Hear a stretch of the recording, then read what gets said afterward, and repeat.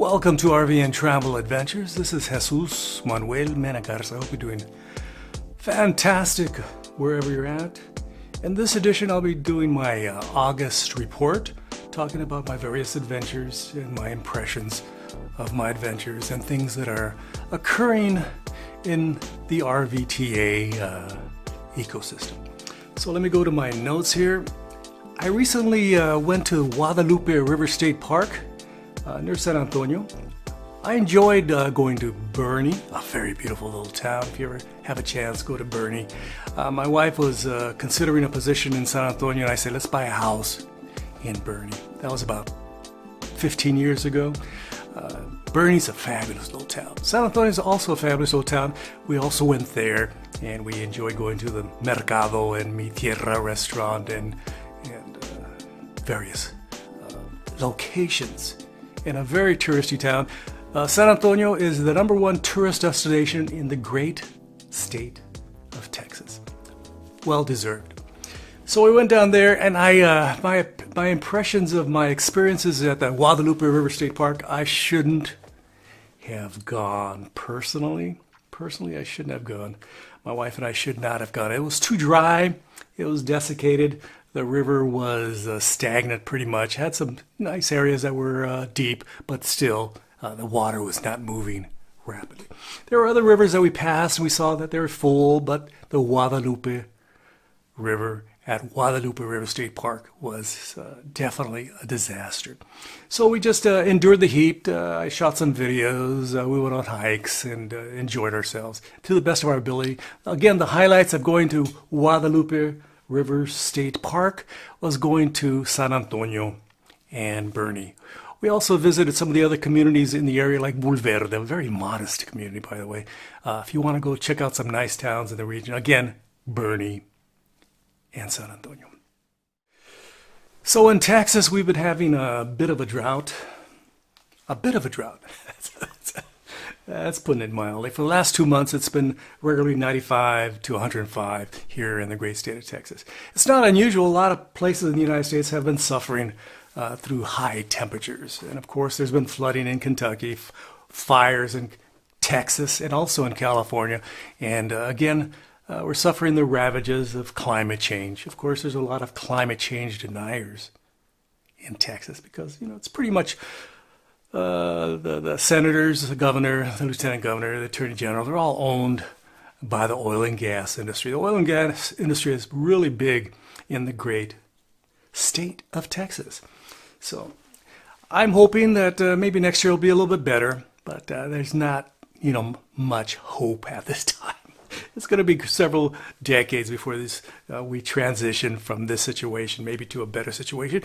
All if we, are better stewards of the environment and don't use as much fossil fuels. I was critiqued recently on one of my channels saying, hey, if you're such an environmentalist, why are you driving around in that truck that gets 10 miles a gallon to go camping? They're right to say that. I should be more maybe travel less. It's very, very difficult. Of course, my new truck doesn't pollute as much as some of these older trucks and some of these diesel trucks, etc., etc. But we have to be better stewards of the environment. Hopefully, the prices for EVs will drop. But dare to dream. Right now, if I wanted that new Chevy truck, that really nice new Chevy Silverado EV. Wow, I like that. Guess what the price for that one is? It's over $100,000 for the initial ones that are coming out in 23, 24, whenever they come out. They're not out now. And, that's too bad. And the towing capacity will probably be low.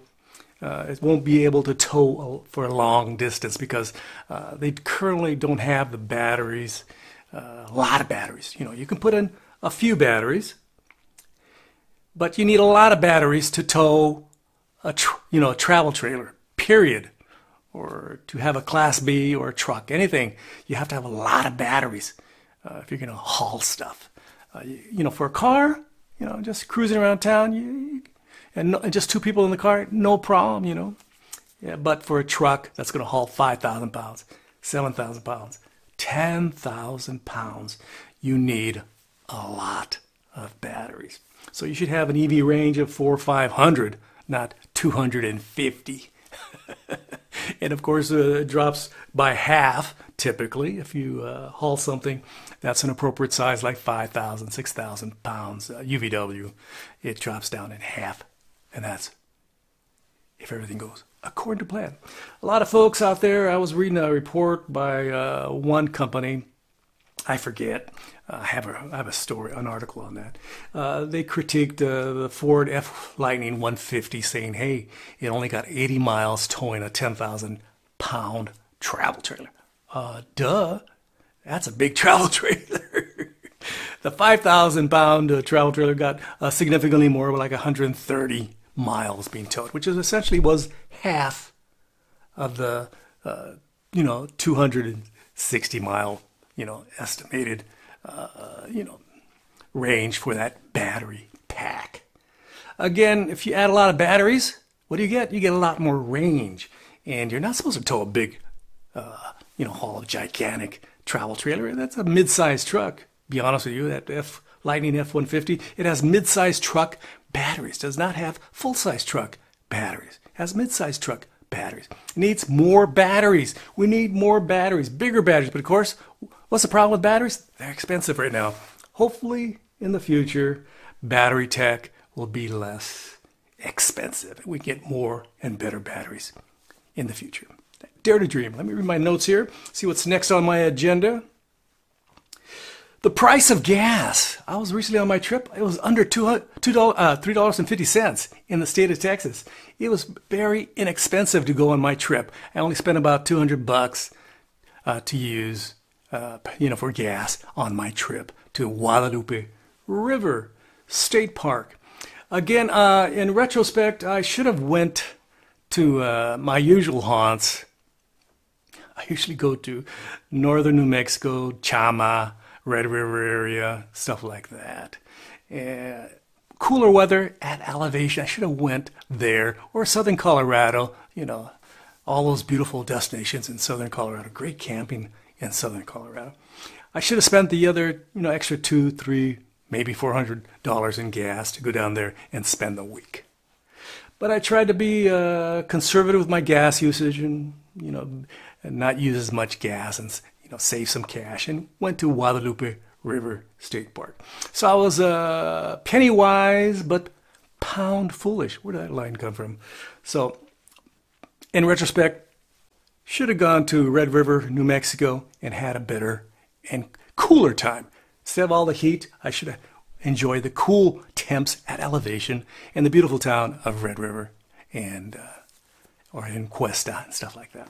But I didn't, In retrospect, vision is, in retrospect is 2020. Okay, let me see what else I got in my little notes here. I got the wrong way in my phone. Okay, EV trucks. I talked about that already. But my channels, I have various channels, and I do different things on various channels. I just want to do a quick little promo for my different channels.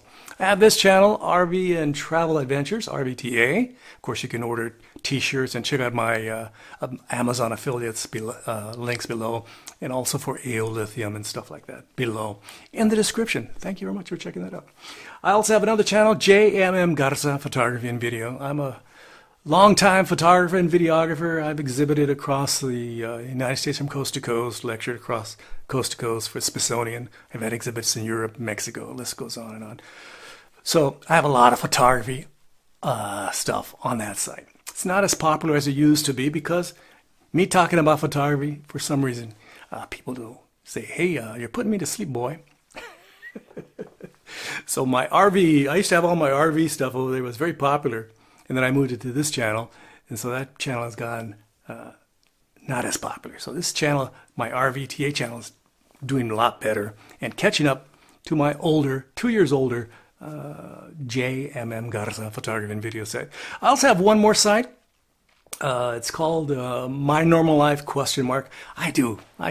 recently put up a fence, and I recently pulled some fence posts and talked about my garden and my trees, and that's the kind of stuff I put on that channel. You can check that out. Again, it's called My Normal Life ? Okay. Those are my other channels if you're interested. Fall RV travel. Where do I want to go in the fall? I would like to go in the fall, do some RV travel. Maybe go to those places I wanted to go previously, but maybe not. Maybe I'll go to southern Arizona, southern New Mexico, maybe southern California, and do some camping down there. Maybe, but at least southern New Mexico. I have friends down there, and southern Arizona. I have friends down there too. So it'd be a fun little trip. And again, it's going to be costly because of gas. Gas is still not cheap, especially when you leave Texas and go to New Mexico, Arizona, and definitely more expensive in California. All my family and friends are quite envious of the price of gas in Texas. But, I'm quite envious of their cool temperatures. Right now in San Francisco, it's probably around 65 degrees, while in here in Texas, it's about 105. What would you rather have? Cool temperatures, beautiful beaches and beautiful mountains, or the plains, and I'd emphasize on the plain part of the plains, and hot temperatures? I'd rather be in California, personally. I'm a California boy. Did you get that? I'm a California boy, not a Texas boy. My parents are from Texas. My grandparents are from Texas. My great-grandparents are from Texas, but I'm from California, and I love California. So fall travel, maybe go again to southern Arizona, southern New Mexico for sure, and check out the scenery down there. Maybe take some pictures. I'm hoping to get a laptop in the next couple weeks. That's the plan. After I finish off my fence, I still got to put a gate and another little section of fencing. I'll do that and order one of those new Mac laptops and with the M2 chip, so I can do some editing, keep myself busy, especially if I'm going by myself. My wife's going to be teaching starting in the fall. About late August, she starts teaching. I'll maybe go on the road by myself and keep myself occupied by taking some photographs, shooting some video, doing some editing, and uploading it here and there when it's when it's appropriate, when I have the access to Wi-Fi. Maybe get some library or something in one of the communities. Who knows?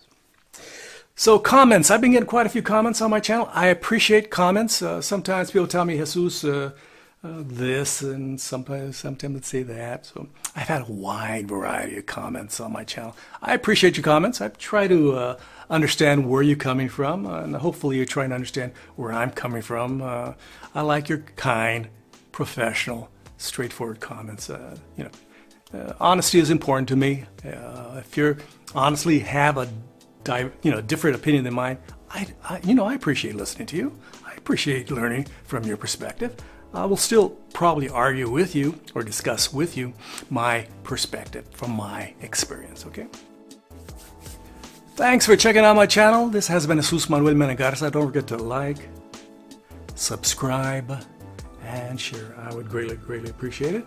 And of course, only if you have the time, please leave your kind and super professional and friendly. I enjoy friendly comments. I enjoy people being nice to me.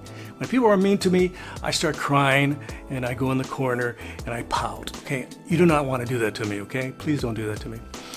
If you have the time, and especially if you have the cash, check out my Patreon page, patreon.com/JMMGarza. From Fort Worth, Texas, this has been Jesús Manuel Mena Garza. Gracias. Adios. Bye-bye.